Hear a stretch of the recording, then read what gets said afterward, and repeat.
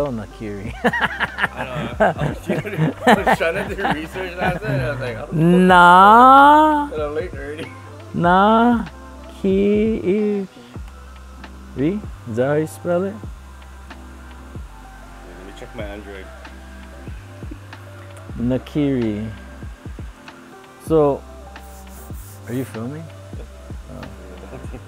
So, with this style knife, the challenge of this style vegetable knife is it isn't like a traditional knife with like some rocker or even low entry rocker. For me, like the Nakiri is like pretty dead flat, which is really challenging to forge dead flat and to pull a heel and make it evenly.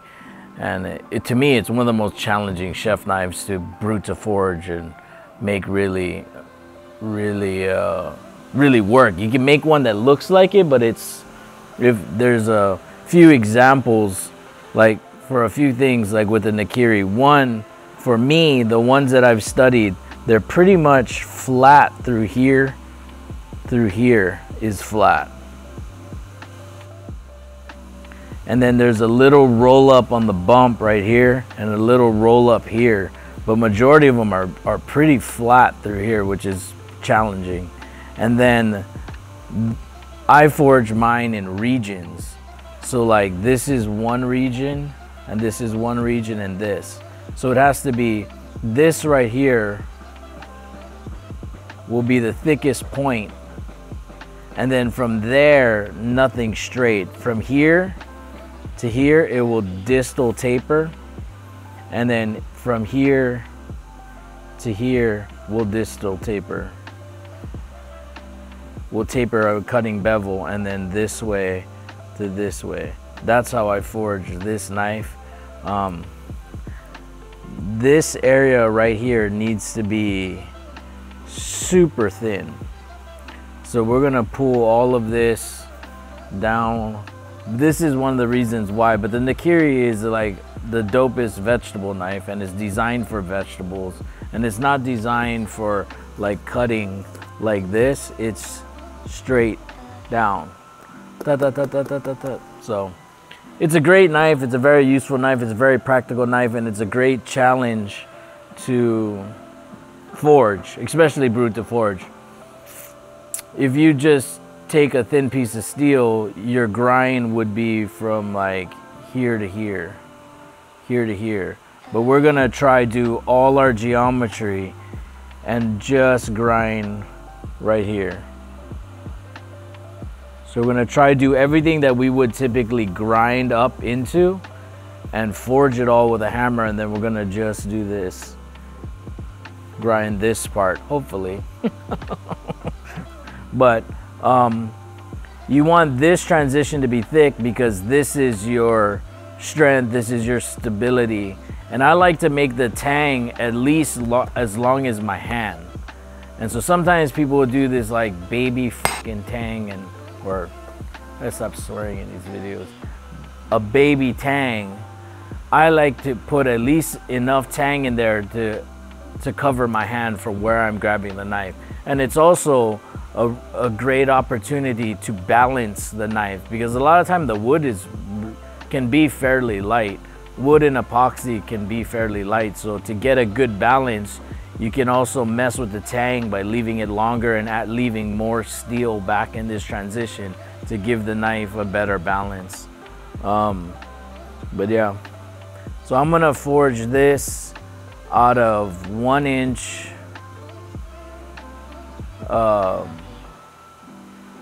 Hitachi round. It's 1085. Got it from a supplier that brought it in from Japan. So we're gonna try to go pretty traditional. It's a dope knife. I love it. Hopefully we can crush it on this one. But it's a great example. I think it's gonna be something that, you know, I forged a few of them, so try and share whatever I've learned and the experiences that I had in dealing with them. And you know, I cook a lot, and this is one of my favorite knives, so we'll go get it.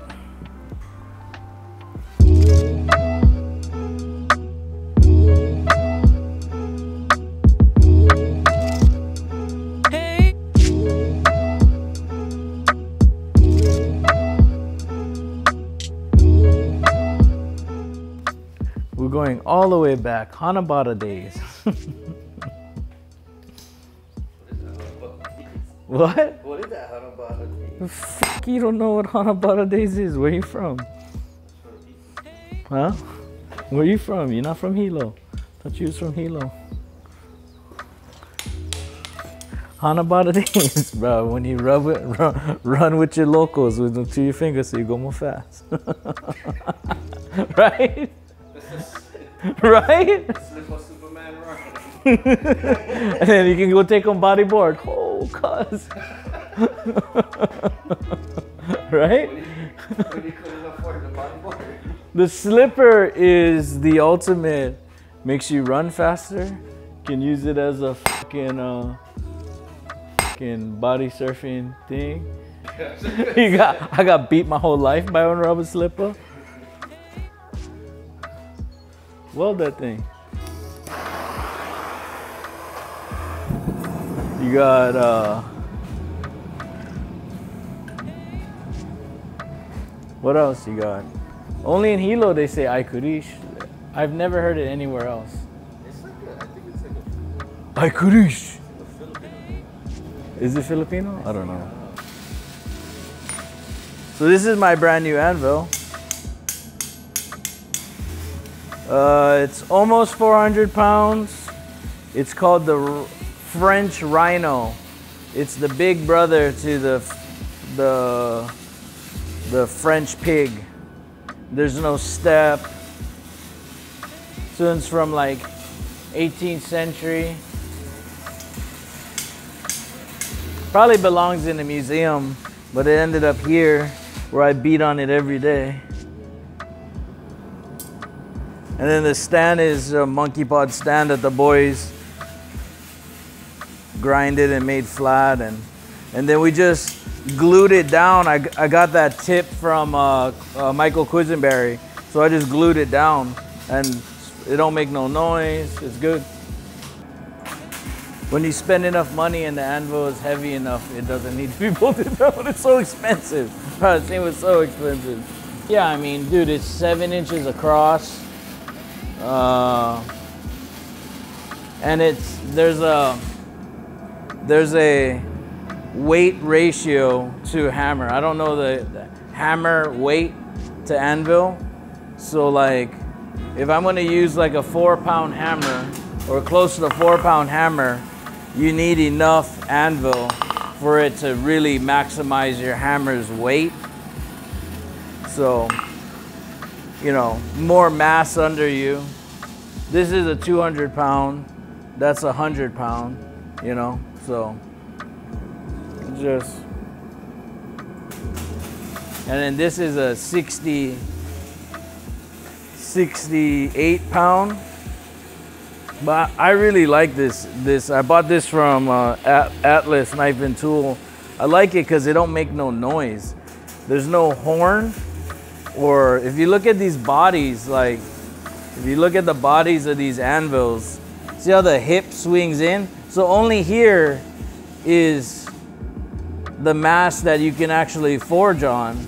So it's only this wide, and so that's actually technically bigger. This is all for like tooling options, but as a knife maker, I don't really use a lot of these things. I traditionally use center mass, so that's equivalent to like a 100-pound anvil, but it just don't make no noise. Like, because it doesn't have the sound can't resonate out this or this. This thing just sounds, it just has a nice, there's nothing to resonate out the top. So, I mean, dude, and I think this thing's like $300-400. It's a fucking good deal. It ain't this. But this is a cat that come from France or whatever the fuck it came from.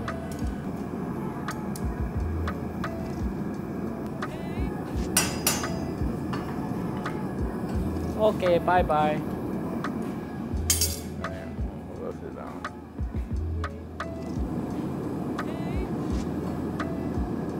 Ready?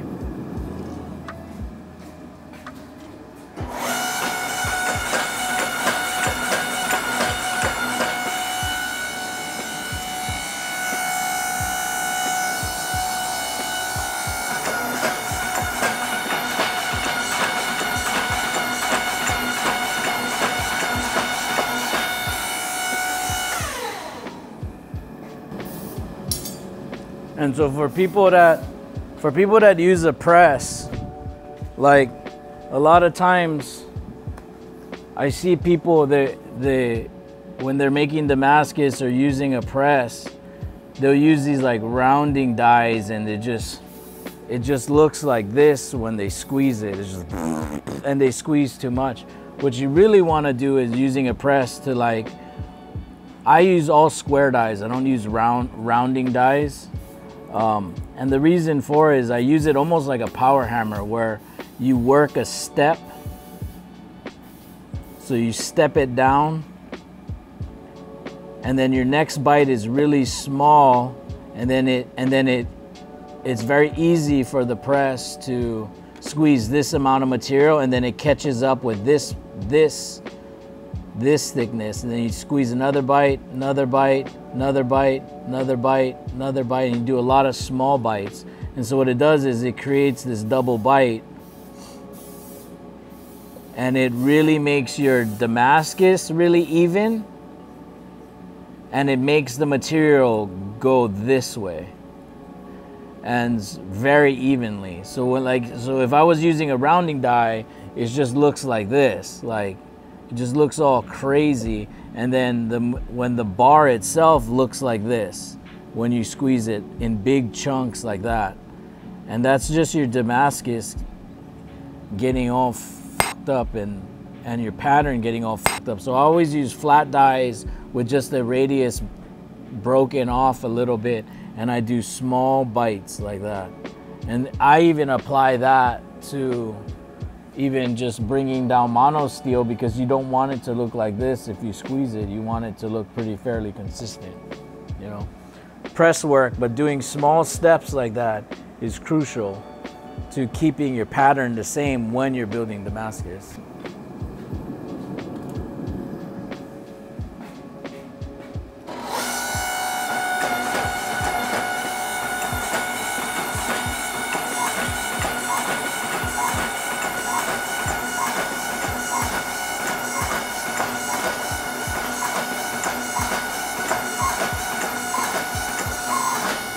So you see how consistent the material opened up? It's not all pushed out.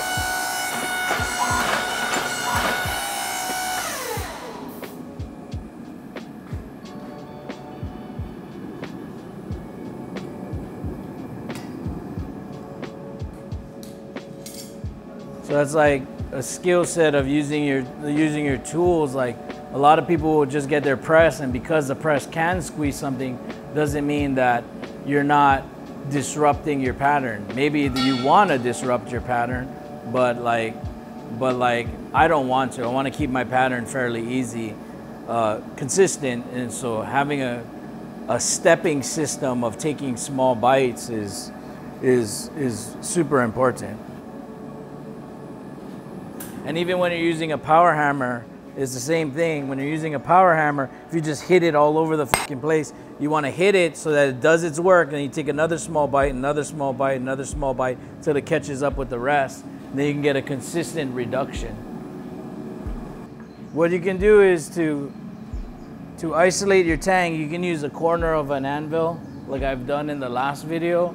But I got this new snazzy tool, so I'm going to use this tool today.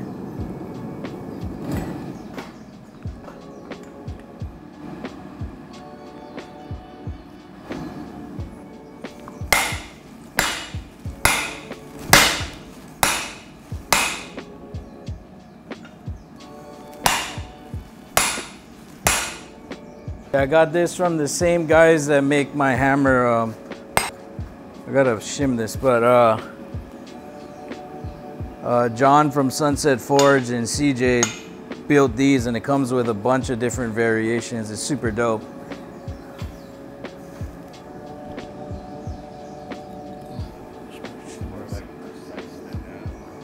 Huh?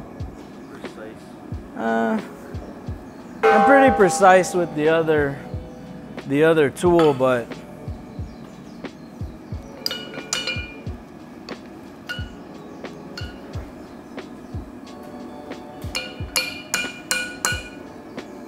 I'm pretty precise with the other the other way too, but this is just nice. I mean, I like supporting guys that are making stuff for the knife maker community specifically. And so there's a lot of different options for this thing. It's great.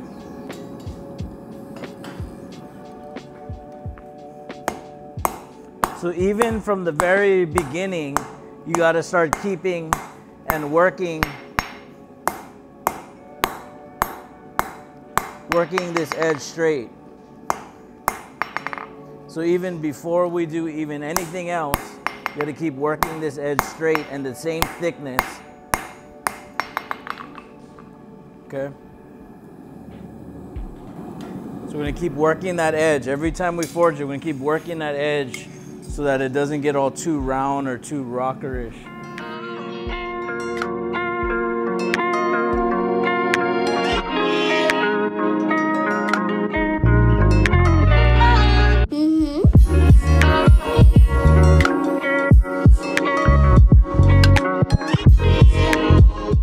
We pretty much have the length that we want. So now we got to pull down our width of our blade. I like, whenever I'm forging a knife, I like to make just a smaller version, because as I start making it thinner, so if I kind of forge it to the size that I want and then I start making it thin, then it just gets bigger and bigger and bigger. So I make a tiny version of the knife so that as I start thinning it, it becomes the actual size that I want. People that say that they just kind of go where the steel wants, like, it's steel. You can make it do whatever you want, you know.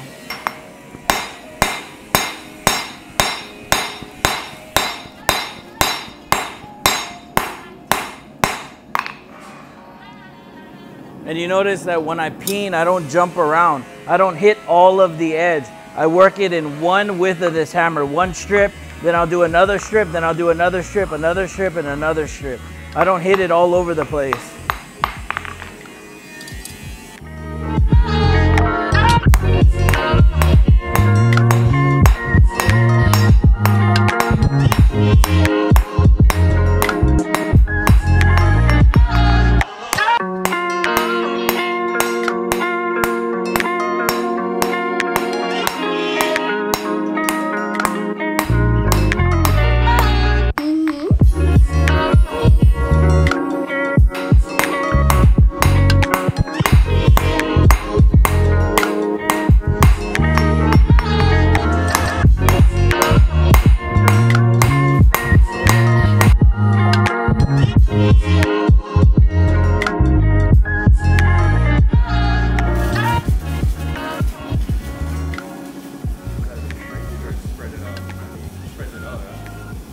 A little bit.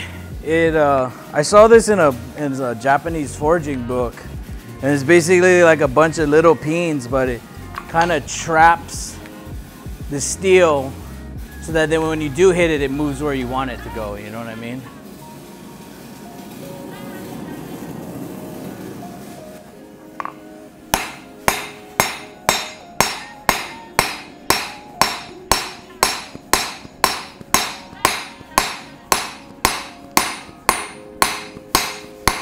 I don't think John was too stoked that I did that to his hammer.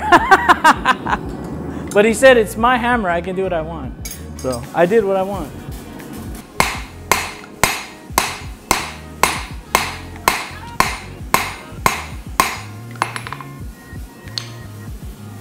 So now we're gonna fix that offset. Because I widened it, now we're gonna fix the offset to the tang.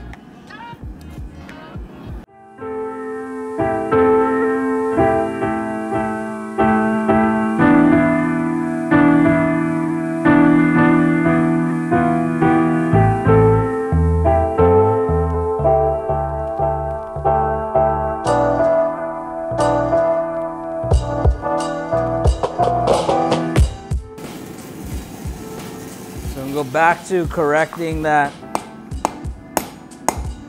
cutting edge.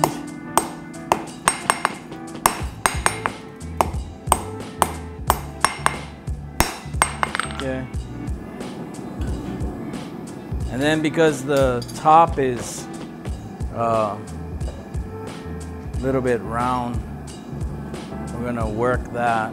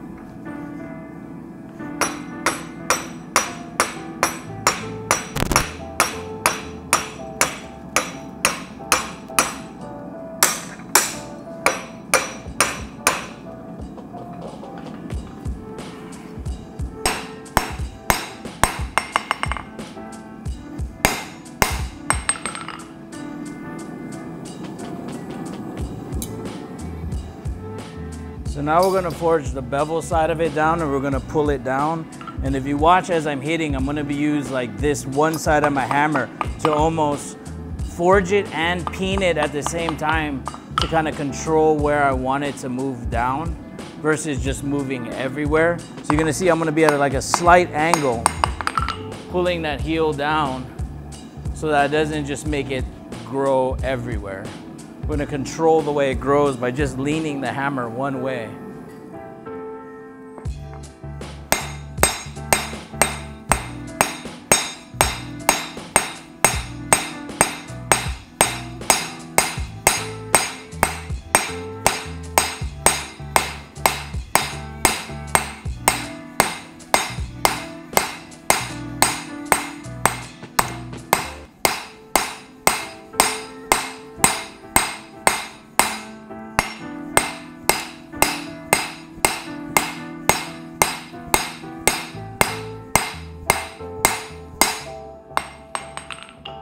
In there. You don't have to worry because as you're forging the cutting edge, it's going to want to curve up, but we still have a lot to forge on the back end to put the distal in. So I cut the forging end first so that when I do the distal taper in the spine, it straightens it back out, you know, because that part, it gets tricky as the knife gets thinner to keep straightening out. It just wants to crinkle.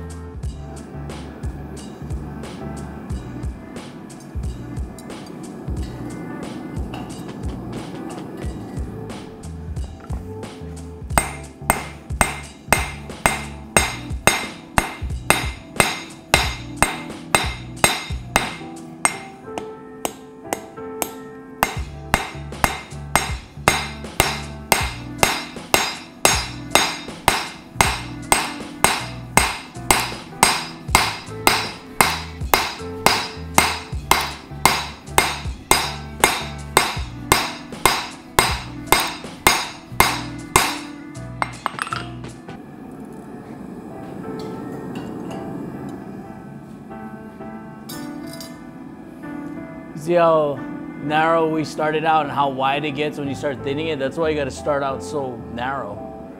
There's so much material going to the cutting edge.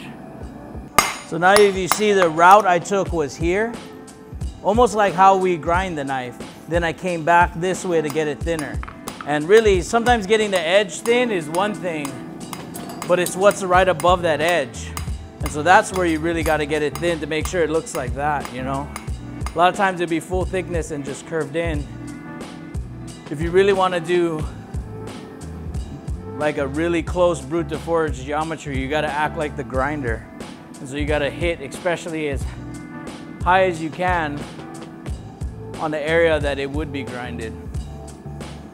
So now that you see this curve, how it's curved, now I'm going to forge the distal spine in and it will straighten it back out. So you see the curve? Now watch.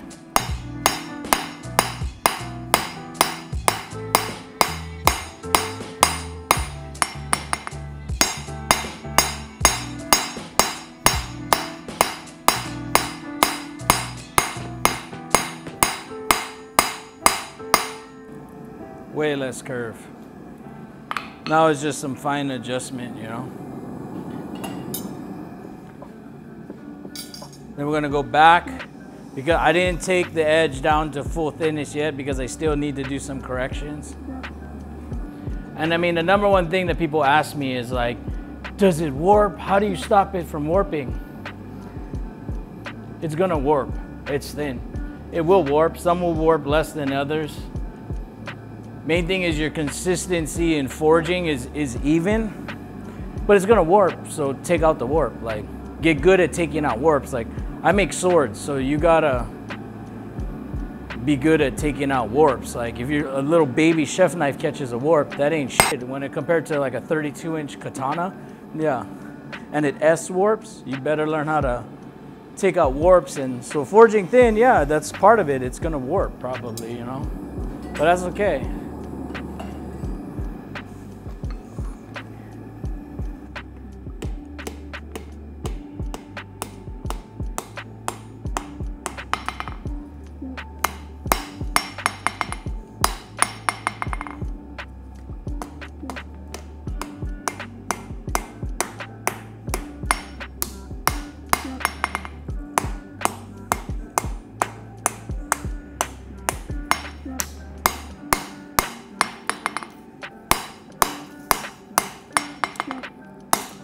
So one of the things I gotta address is how much I fucked up on the tang, and I gotta make it smaller. Whoops! Better to have too big of a tang than too small of a tang.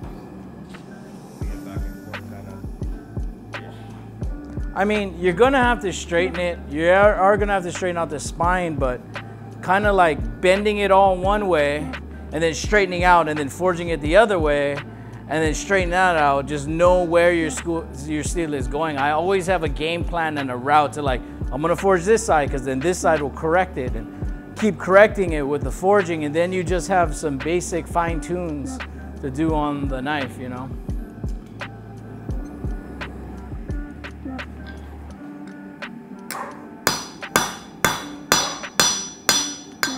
One thing I will tell you, if you hot cut something, do not use your nice fucking hammer, because then you just put a bunch of marks in your face from here, and then it will translate to your hammer onto your knives. Damn, it's off a little bit.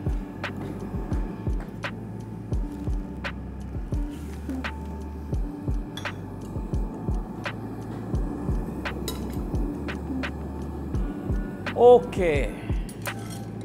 Get this tang reforged out.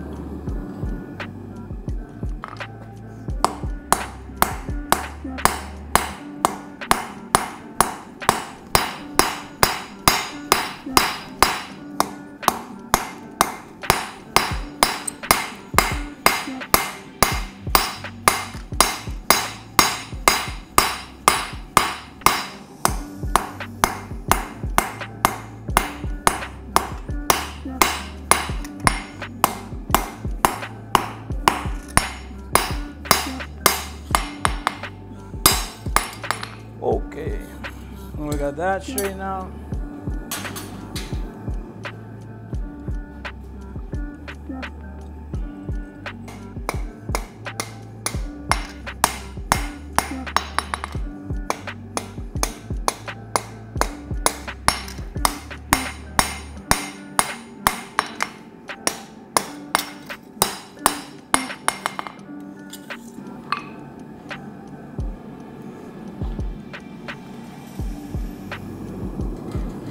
You know, the thing about it is like, it's like, as knife makers, I think a lot of knife makers are very curious people and want to kind of create a name for themselves, and I think a lot of them are looking to invent something new, and that's just not what I'm about. Like, I'm not in competition with any knife maker, because it will never end. Like, I'm a very mediocre knife maker. I mean, there are some guys out there that are so talented.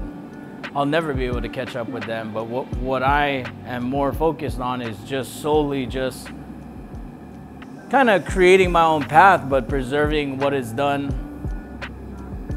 what was done in history. I mean, why did they make chef knives like this forever? Like, obviously there's a reason, you know what I mean? And I'm always trying to find that reason in their techniques and their style and preserving the history of forging, you know what I mean? Instead of trying to come up with something new that no one's ever seen, because I'm not that fucking smart. You know, there's some smart ass dudes out there, you know? Fucking Mareko is like, he never even went to college, and watch him break down math. You blow your mind. I ain't that smart. Look, I couldn't even calculate how much steel I needed in my tang. That guy could tell you the ounce that this knife should have been.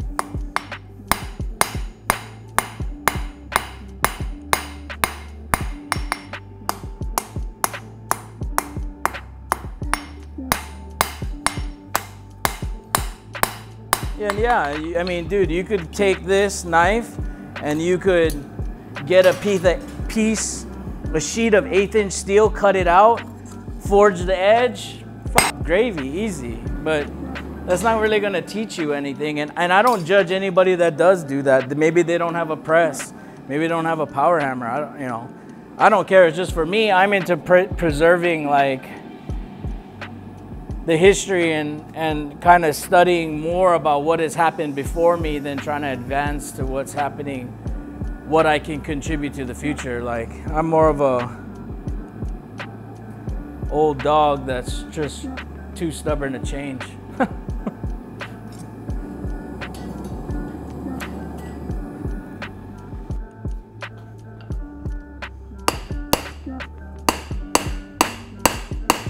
So I'm gonna make sure I get basically where I would grind down, and then I'm gonna run this right on this edge so my hammer can hang off and I can really forge that cutting edge down.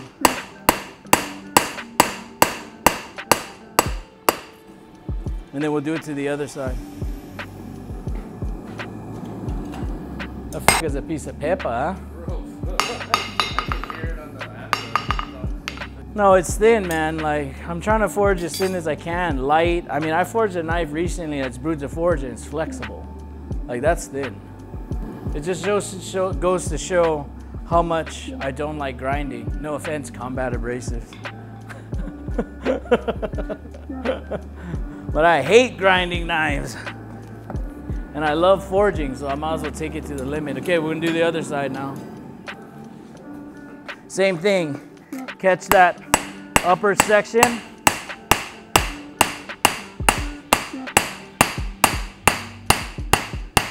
Then I'm gonna hang it off the edge.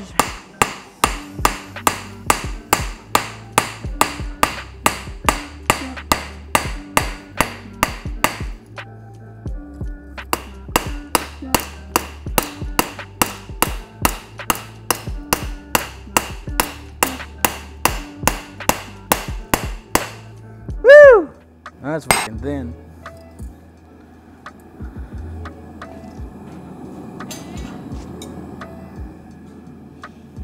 Staying nice and straight though, huh?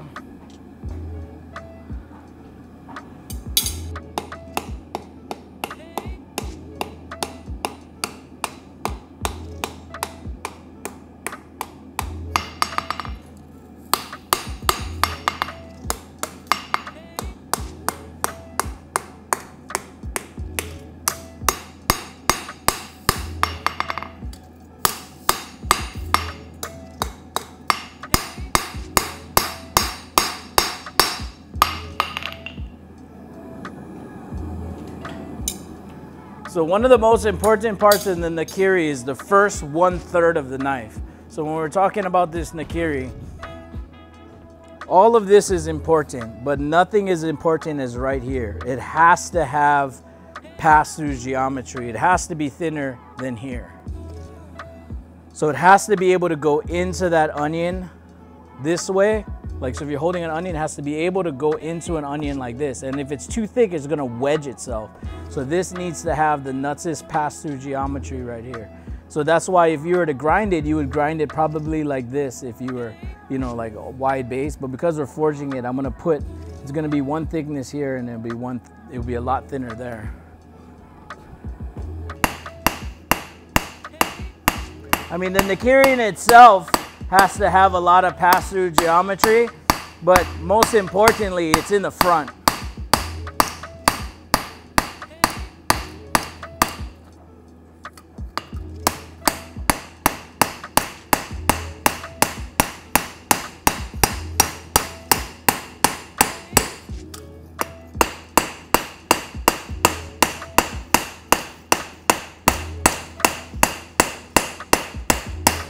So you see how thin it is right here in the front?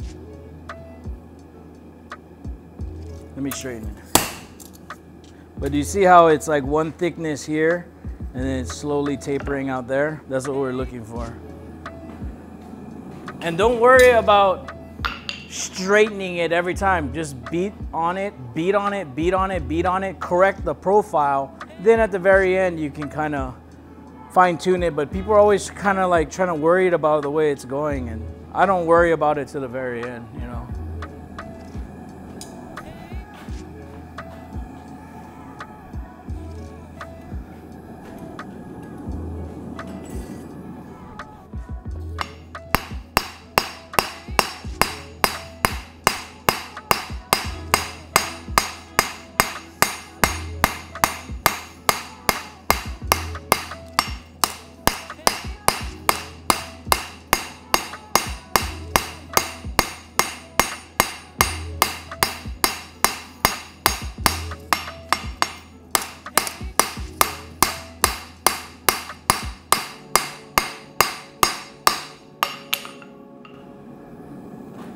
See, look at this here. I'll show you this. Look how long I've been hitting it. And everyone's saying I'm hitting it cold, but look how red it is. Yeah. And so, and I mean, and that's after I held it out for a while. And so, like, as you get forging, as you get closer to the final thickness, if you want to take the dents out, you got to hit it at a lower heat range. And you obviously you're not trying to murder it. You're just planishing it, but you planish it at a lower heat range. And then you're also refining the grain structure because you're forging it, you're bringing it down at a lower and lower temperature, you know?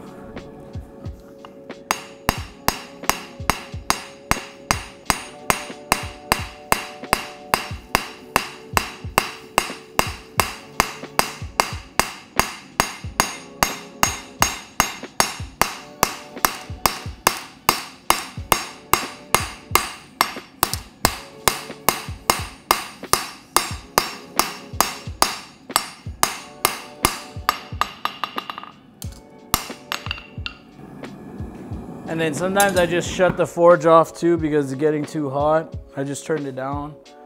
But you just don't want to keep inflaming the grain structure as the knife gets thinner and thinner. What you're trying to do is refine it, reduce its size down.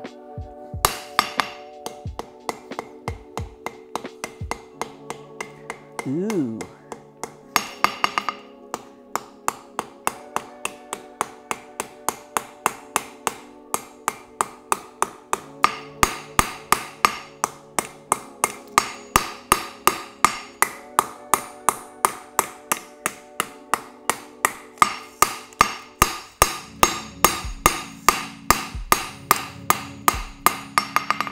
Man, that's thinner than some people grind their knives. I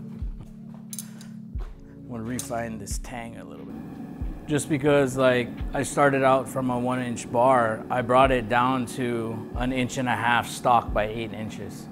You know what I mean? So you can go buy a 1.5 inch stock that's maybe 1/4 inch or thinner and isolate your tang and then pull your width down. I mean, you know, if you don't have a press, you can do all of that by hand. I use just the press just to get it down to a workable size. I like the option of just in case I want to do an integral or not, you know.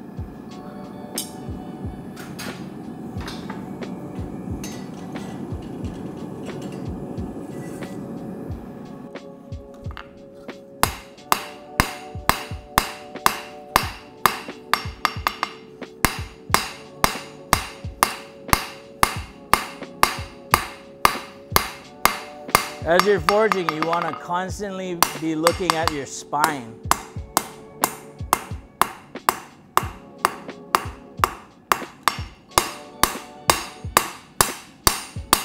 want to constantly be looking at your spine's thickness.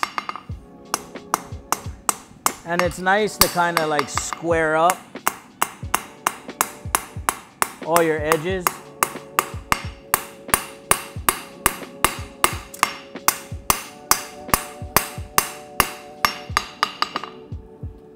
So you see, like, you know, it's tapering and then it's doing its thing, you know. Okay, so now before I go and straighten it all up, I'm gonna forge a choil area for my handle, so that I'm gonna do a little light upsetting on the choil so it's really comfortable on my index finger as I use it. I am gonna snap it after I choil it. Should I show some sneaky tricks or what? Huh? Tricky tricks, boy.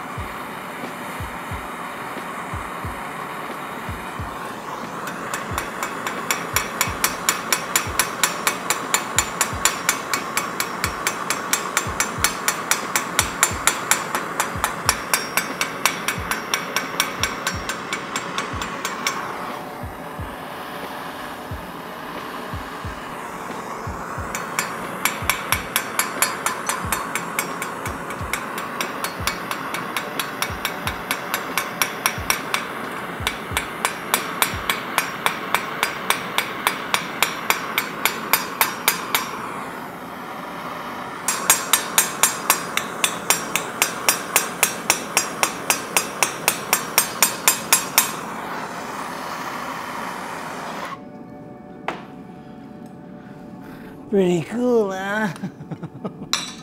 Learned that one from Mareko Mamasi himself. Look at that. So the upset.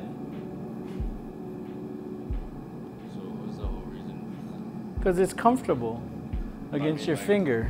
Yeah, if not, you're gonna work it and it's not gonna be consistent and it's gonna upset more when it's hot, and then it's gonna upset less. So once you get it at one consistent heat, it upsets evenly.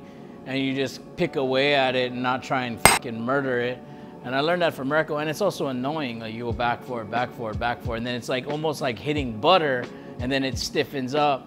And so you gotta kind of adjust. So doing it with a torch like that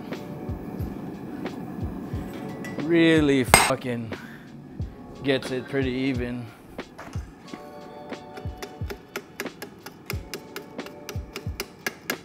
And you can kind of clean it up this way.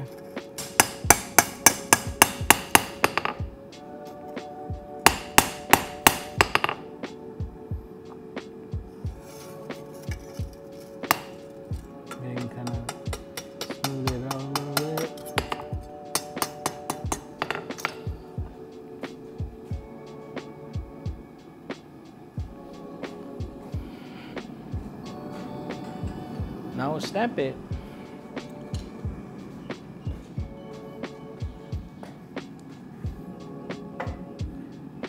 I guarantee you people are gonna, on that little trick, people are gonna be like, whoa, and you're gonna see piles of them out on the internet afterwards.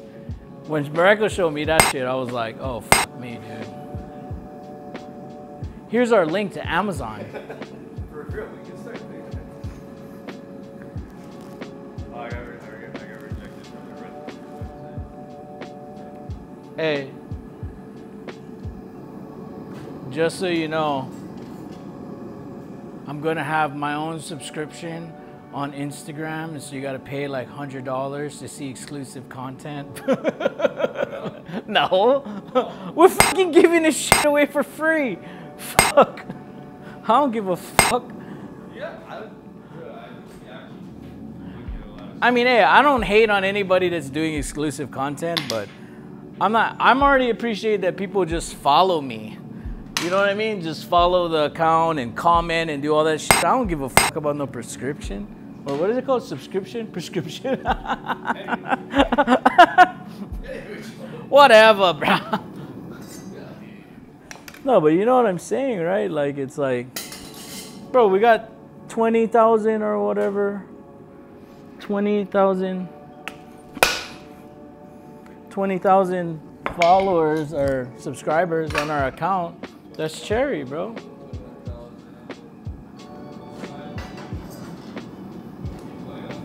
Huh? Subscribe to my prescription. My prescription to my subscription.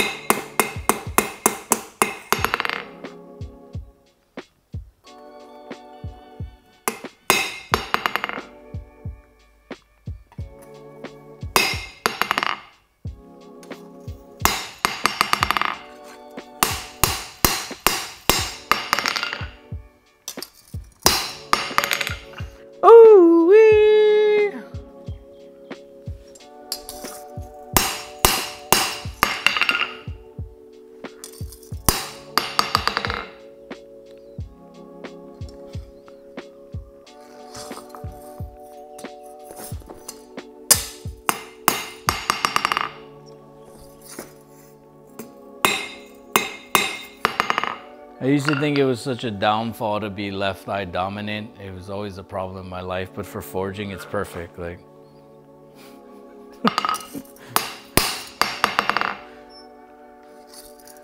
imagine if I was right eye dominant, I'd have to be like this, but left eye dominant, perfect, bingo.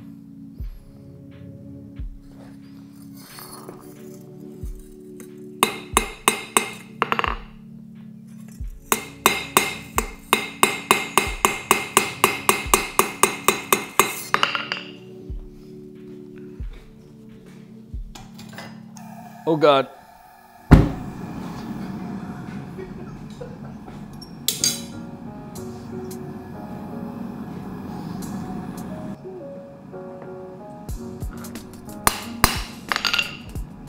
Dude, it looked like it disappeared. Huh? It looked like it disappeared. Did I go cockeye? Oh, it's so tin. You gotta do it.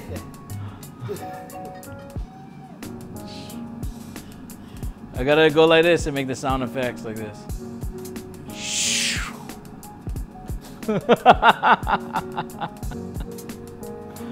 Huh? Oh. Peekaboo. Can't see it.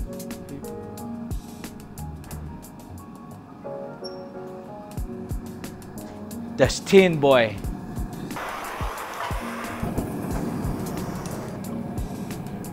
So one thing about my forge is, if you notice, Peter Schwartzberg made this forge and it rolls. It's not bottom firing, shooting it directly, hitting the knife. It hits the top and it rolls. And I have the ability to shut the back one off. And so we got a thermometer in there, and we're gonna range so that we can control the precise temperature to quench. So we'll let this come up to temperature. So I got this little piece rebar to preheat my my oil. You're always looking at about 120 degrees is what you want your oil to be.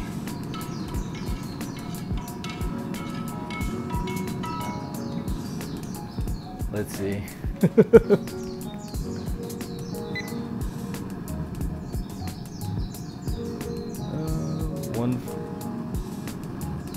140. By the time it goes, it'll be cool. So the reason for heating your steel, the reason for heating your oil is the colder the oil, the more it bubbles, I guess, and creates vapor.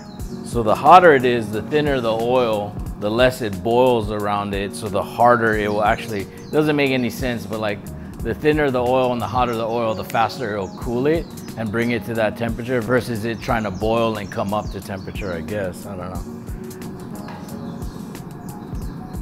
Yeah, so especially when you're doing like you're trying to get a jamon, I mean, and that's why you want fast quenching oil, is because of that particular reason, you know.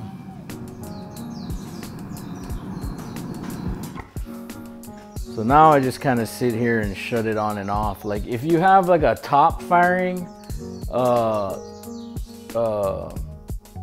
forge, you might want to like put a pipe in there so it's not getting direct heat and constantly move it in and out. But my forge is super even. Like it's almost the same temperature here, here, or here. And so I got the back one shut off so I don't burn off the thinner part of the knife.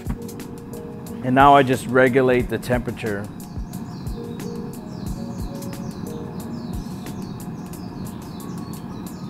And I never let it get past hotter than 1525, 1535. Because I want to lose about 10 degrees from here to there, you know. I think, I don't know. That's just what sounds good. No, I don't know. So we're gonna bring it up to its temperature. And then we're gonna already thermocycled it while we were forging it. And then after I already thermocycled it and normalized the steel, but we're gonna do it one more time right now. Kind of make sure that I'm straight too.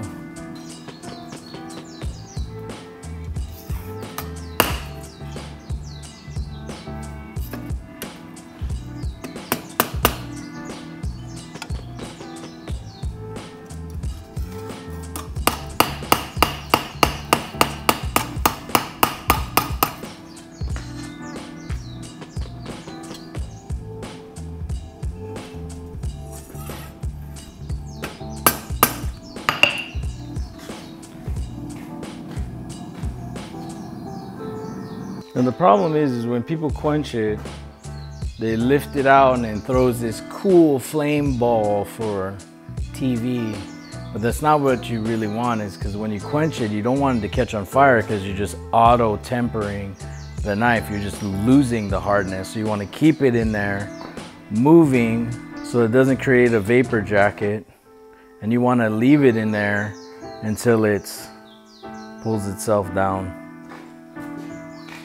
So once it gets up to temp and the color is the same as the thermocoupler in there, or the thermometer thing in that, and the knife is the same color, and I know that, you know, and the whole environment inside is at the right temperature, then we'll go ahead and quench it. But I'm gonna keep it stabilized at that temperature so it fully saturates all the way through the knife. And this is the most critical part. Like when I see people like have top firing forges and they just leave them in there and their tips are all getting burnt off and stuff. Like I used to do that in the beginning, you know what I mean? And learning like this style of like, if you can't do it in the forge, do it in a kiln, you know what I mean? And because it's the most important part. I like doing it with fire because I'm like, you know, you're birthing this knife, you're like giving it life. It just went from useless steel to performance steel. So I like to do it with the forge, but it is the most critical part. I've done this over 700 times. Like, you know, I have it, you know, pretty dialed. Like, but if you have to use the kiln, use the kiln, like whatever. Like, but this is the most important part of the knife, is giving it, turning it into performance, you know. So it's been saturating in there for a while, so I'm gonna let it, and the temperature is pretty stable. So I'm gonna let it ramp up a little bit.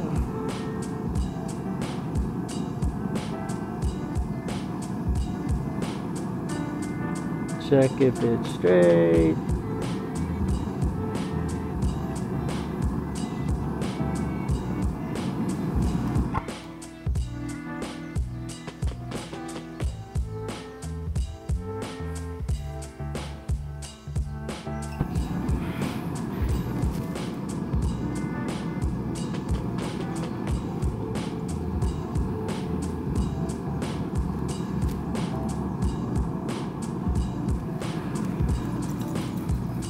No flames, no fire.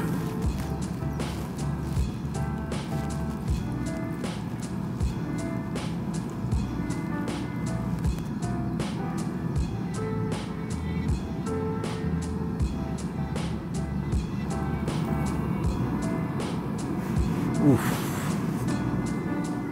Oof. That one came out straight as shit.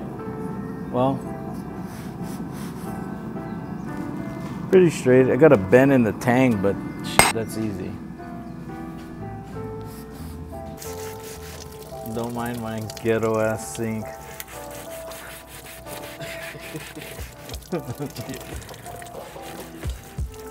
Bruh, this comes from the rain. I'm washing them with rainwater. That's the secret. No.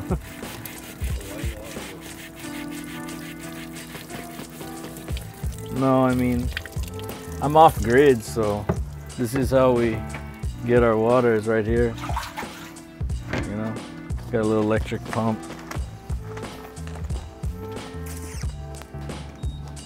So I always tell people too, man, like don't harden your knives, and don't harden your knives and then sit around and don't, like, it's best to go straight from hardening it straight into temper it. Don't harden it, let it sit there forever, and then decide to throw it in there, you know. And so we're gonna run two cycles at 2 hours, and then go from there, and then we'll grind it and put a handle on it and hand sand it and put it all together. I actually won this Paragon when I won Forge and Fire. They gave, so back when Forge and Fire, I think I was like the last one, I think season 4, they were giving every winner a Paragon kiln. It was pretty cool of them as a company. So if you won Forge and Fire, they gave you the 10 grand or whatever you win plus this. So I got this, and then I didn't know how to use this stupid programmer, so it sat here for like 2 years, and then I finally figured out how to use it. Now I use it all the time. It's great. I think like that's the kind of stuff people want to know, you know, like little weird things like that, you know. I think doing this whole, like, I always tell people, like, even if I go, like, I've made so many knives and I've worked with some of the best people, but sometimes I just go to other people's shop and I see a little thing that they do and I'm like, damn it, I never thought about that. And there's always something to learn. So I think that's going to be the benefit of doing a video like this, start to finish. So we're gonna do like little projects like this, like we're gonna do the Nakiri, and then we'll figure out what we're gonna do next. I'm gonna bring in some other makers to finish some other things, you know. I mean, it'll be cool, and I think people can take a lot and learn from it. I mean, opposite from like Instagram is super short. You see like a little clip, oh, cool, like for short attention span. And then with this, you'll see the whole process. It's gonna be long, but I mean, at least you can see little details. And then, you know, just so that it furthers the craft. And it also just, even for people that are just interested in the thing, they can see how much work and where it comes from and where it starts from. And it'll just be a cool little insight into the day in the life of a knife maker, bladesmith. People always laugh because my business name is T. Kamimura Blacksmith. They're like, you're not a fucking blacksmith, like black. I don't know if you noticed, but like blacksmiths really don't like knife makers. I don't know why.